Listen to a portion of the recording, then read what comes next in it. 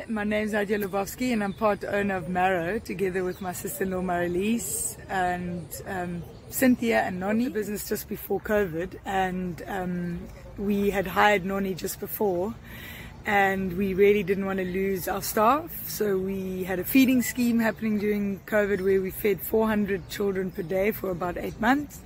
The other amazing, really amazing part of our project is that during that time there were small-scale farmers that were really struggling, so we continued to support them and buy all our vegetables from them when we were supporting this feeding scheme, and still continue to do that. These are organic vegetables farmed right in Cape Town, come straight to us through Beacon farmers, and they are just incredible.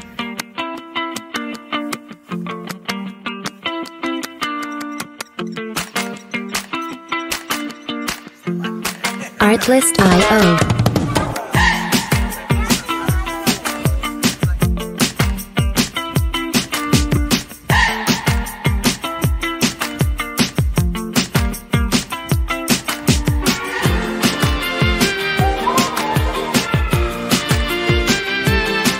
Music licensing reimagined.